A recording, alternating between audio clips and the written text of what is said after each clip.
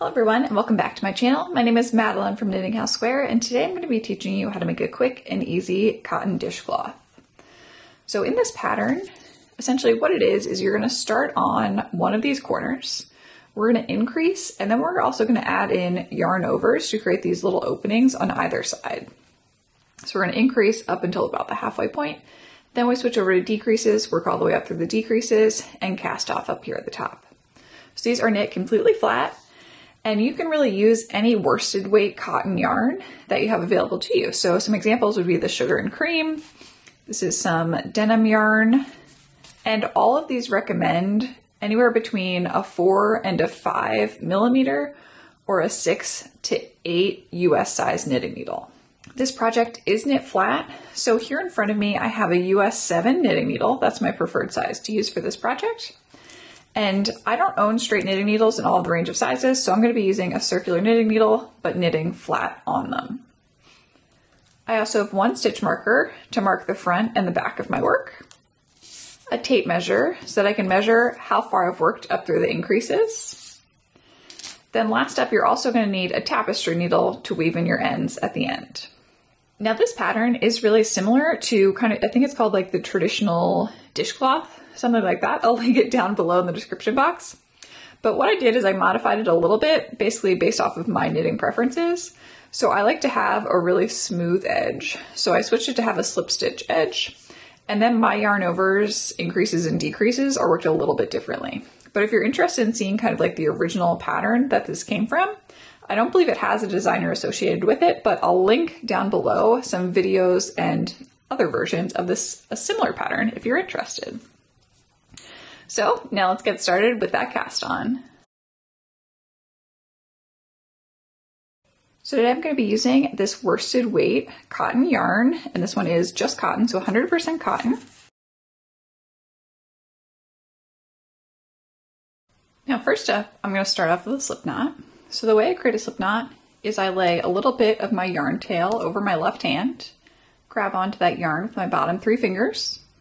Now I'm going to take the ball of yarn, go up behind my finger, down below to the bottom, back up the front to the top, back down below to the bottom, up the front to the top, back down below to the bottom. And now I'm going to grab onto that second strand with my bottom 3 fingers as well. So now it's essentially like I have like 2.5 loops going around my pointer finger. To create the slip knot, I'm just going to rearrange them. So I'm going to take the second loop, bring it up closer to the top of my finger. Then I'm going to take the new second loop, bring it up closer to the top of my finger. Now I'm going to grab onto the newest second loop and I'm going to slide that off my finger. And now I have a slip knot. So I'm going to take one of my knitting needle points here and slide that slip knot right onto the knitting needle. And I pull on that yarn tail to loosely tighten it on there. You don't want it to be too tight. You still want it to be able to slide around. Now for this pattern, I have to cast on a total of 3 stitches. The slip knot does count as the first stitch. So to cast on the rest of my stitches, I'm going to use the backward loop cast on. So to do that cast on, I'm going to hold my knitting needle that I'm casting on the stitches onto in my right hand. I'm just going to hold the tail over there as well so I don't accidentally start casting on with that. Now to work this cast on, you're going to take your left hand, put it behind your strand of yarn, grab onto the strand of yarn with your bottom 3 fingers, and now you're going to take your pointer finger, go down below the strand, up the front to the top, back behind down to the bottom, up the front to the top again. Now once you're here, you're going to take your knitting needle, go underneath that loop on your pointer finger, slide it off your finger onto the knitting needle. Now don't drop that yarn out of your left hand. All you need to do now is loop it again. So take your pointer finger up, back behind, down to the bottom, down below, up the front to the top. Slide that topmost loop off of your finger onto your knitting needle. And now we've cast on 3 stitches. So next up, for row 1, I'm going to turn my work. So now my knitting needle is pointed over towards the right, and I'm going to go right into that first stitch and knit. And as I'm knitting, I'm making sure I'm using my working yarn, not my yarn tail. I'm going to knit all the way across this row. Sometimes that first stitch likes to get a little big. I just pull on my slip knot to tighten it up a bit. Perfect. Now I'm going to turn my work and I'm going to work row 2. So this is the first row we're going to be increasing. So here it says slip 1 purlwise. So I'm going to slip the first stitch purlwise. Then it says make 1 right. So before I make 1 right, I'm going to bring my working yarn to the back of my work. Now I'm going to make 1 right. So to make 1 right, I'm going to stretch out my work in between my 2 knitting needles. And you can see how there's that topmost bar there. I need to pick up that topmost bar going from back to front with my left knitting needle. So left knitting needle point going behind that bar to the front. Now I'm going to knit into the front of that loop. Wrap my yarn around, pull through, slide it off. Now I'm going to knit 1. And now I'm going to make 1 left. So again, I need to stretch out my work so that I can find that topmost bar. So it'll be that top one right there. I'm going to pick it up now, going from front to back. And now I'm going to knit into the back of that loop.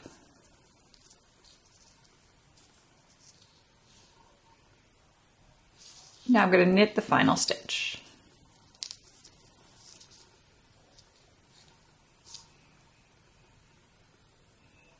Now that we've worked those 2 setup rows, we're ready to begin our repeat rows with our increases.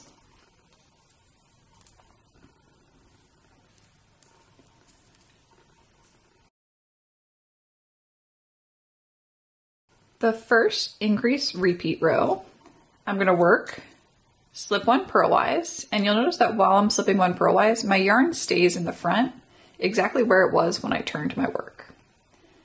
Now I'm going to bring it to the back before I work my knitting stitches. Then it says knit 1, yarn over. So I'm going to bring my working yarn to the front, then bring it back behind again. So kind of. Next up it says yarn over. So I'm going to bring my yarn to the front. Then as I work the next stitch, it's going to create a yarn over the knitting needle. So next up it says knit until 2 stitches remain. So I only have 3 here, so I'm just going to knit 1.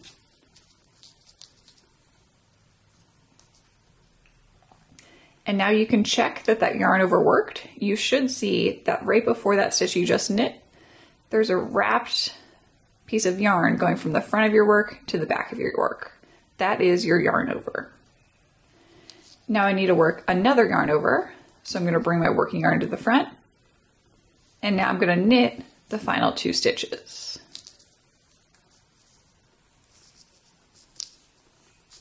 So to check that other yarn over, before those 2 knit stitches, again, I have a yarn wrap that starts out in the front and goes to the back of my work. Now before I turn my work, what I like to do is I like to add a stitch marker just to mark that this is row 1 on my pattern when I'm working those repeat rows. Makes it a little bit easier, especially when I get to the decreases, to keep track of what's the front and the back of my work. Okay, now I'm going to turn my work. This pattern, or this row, says slip 1 purlwise. Now I'm going to bring my working yarn to the back in between those 2 knitting needles, and I'm going to knit all the way across. And when I knit into those yarn overs, it's going to seem really loose, right? But you actually just want to keep on knitting into them even though they're loose, because that's what forms what looks like those little openings on this pattern. So I'll show you in a second once I finish knitting across this row. So those yarn overs are what's creating all these openings along the edges. So it should feel like a really loose stitch when you are knitting into those yarn overs on increase repeat row 2.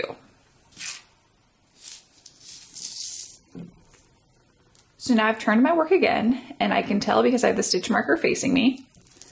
So now again, I'm going to work increase repeat row 1. So just to show it one more time, I'm going to slip the first stitch purlwise, bring my yarn to the back, knit 1, then I need to work a yarn over. So I'm going to bring my working yarn to the front, knit until 2 stitches remain. So now I have a total of 5. So I'm going to knit 3 stitches here. And as I knit into this next stitch, I'm creating that yarn over. Yarn over again. So bring the working yarn to the front, knit 2.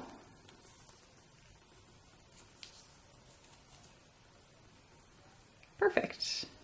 And again, I'm just going to turn my work, slip 1 purlwise, bring my yarn to the back, and knit across. Now I'm going to continue working these 2 increase row repeats over and over again until my work measures 6.5 inches along the edge.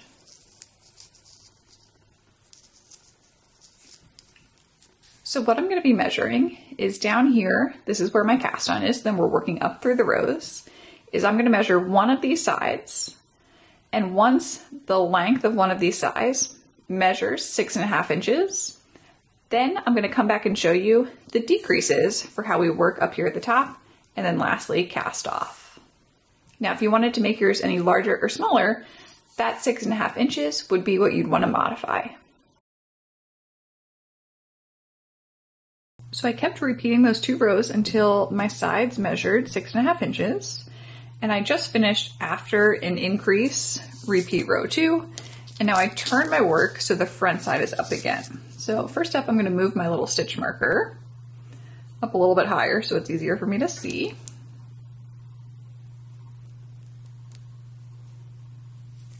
Great. So now I'm going to begin the decreases. So just like the increases, there's 2 rows that we're going to work over and over again to decrease back down till eventually we end up with 3 stitches again. So first, for decrease repeat row 1, I'm going to slip the first stitch purlwise. Then I'm going to bring my yarn to the back. Now I'm going to work a knit 2 together. So knit 2 together, I'm going to take my right knitting needle into the base of the next 2 stitches at the same time, knitwise. Wrap my yarn around, pull through, yarn over, so bring my yarn to the front. Now I'm going to knit across this row until 3 stitches remain. So again, what that yarn over just did was I should now have my yarn wrapped from the front to the back as essentially like my 3rd stitch in there. So I'm going to keep on knitting until 3 stitches remain in this row.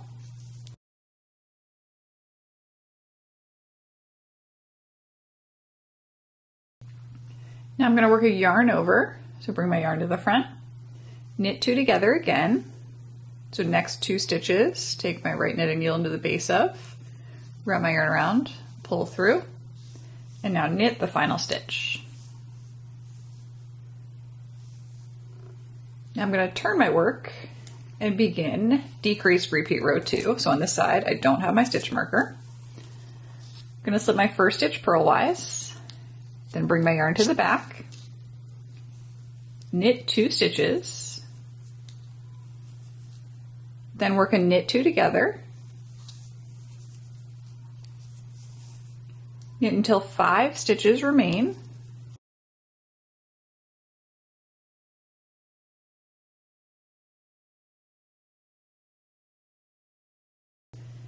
Five stitches remain, including that yarn over. So that yarn over counts as kind of my 3rd stitch there. Knit 2 together again. And now I'm going to knit my last 3 stitches.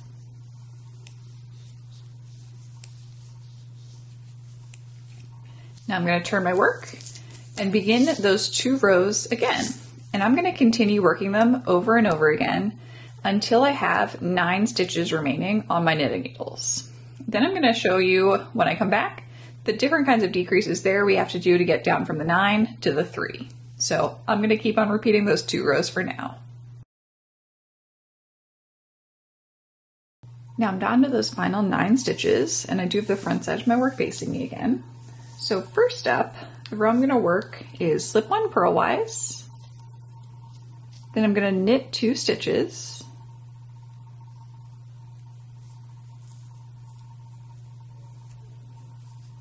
and now I'm going to do a decrease in the center of the row. So to work this decrease, I'm going to slip 2 stitches as if I'm working a knit 2 together. So I'm going to take both stitches, right knitting needle into the bottom base of them, and just slip them from my left to right knitting needle.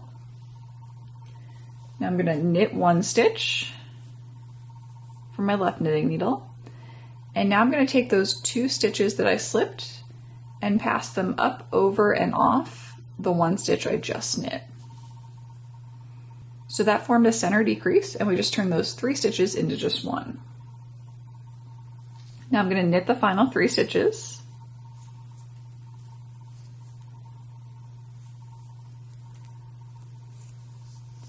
And turn my work. Now on this side of my work, I'm going to slip my first stitch purlwise. Now bring my yarn to the back, knit 2 together, yarn over, so bring the yarn to the front, knit 1, bring the yarn to the front again for a yarn over, knit 2 together,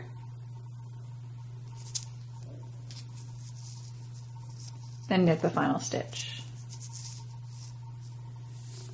Again, I'm going to turn my work.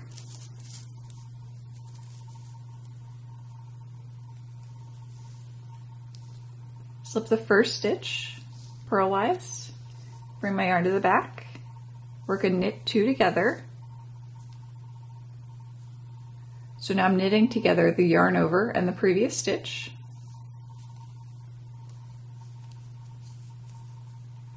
Knit 1, work a knit 2 together, so I'm knitting together the stitch and the yarn over. Knit the final stitch. Turn my work again, and now for this final row,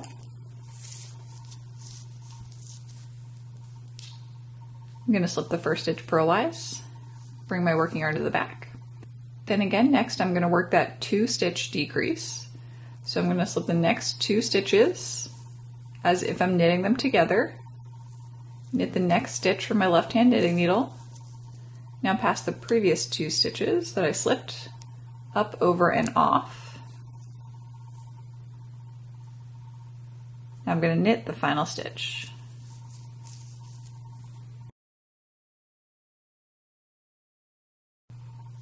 Now when I turn my work,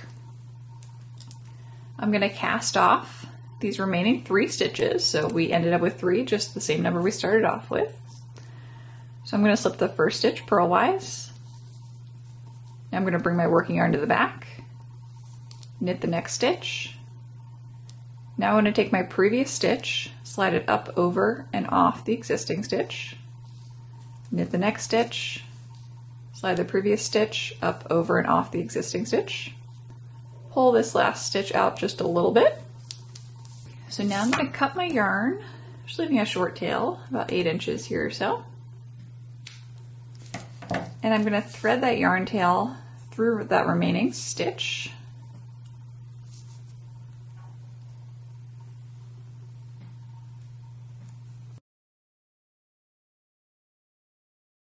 Now the last step here is going to be to weave in both of my ends. So I'm just going to take a tapestry needle and then just trace along a few of the stitches here just to weave in and secure these 2 ends, then cut the yarn. Once I've woven in the ends, I'm going to soak this in some lukewarm water and then I'm going to block it flat. Now what I think will be most useful here, just so I make sure they all end up roughly the same size, is I'm going to measure out a square. So making sure each one of the sides is the same, start with 1, and then as I pin each one of these in place on my blocking mats, I'm going to make sure each one of them essentially ends up being the exact same dimensions. So that way they get a nice finished product. That way if you're giving them as a gift or something like that, all the edges look really clean and all exactly the exact same size. And now here are my finished project. So I think they look really cute. What I like to do is just stack a few of them on top of each other. Add a little gift tag. So this one just says Knitting House Square, and then on the back I just put what it's made out of in the washing instructions. And you can either just tie a bow around it like this if you want to give it as a gift, or it also looks really cute if you roll them up and then tie a bow around it this way. So it kind of shows you all the colors at one time.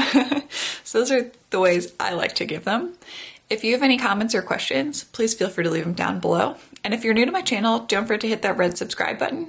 Especially this month, I'm putting out a whole bunch of new videos of quick knitting tutorials that make perfect holiday gifts. So I'll see you next time.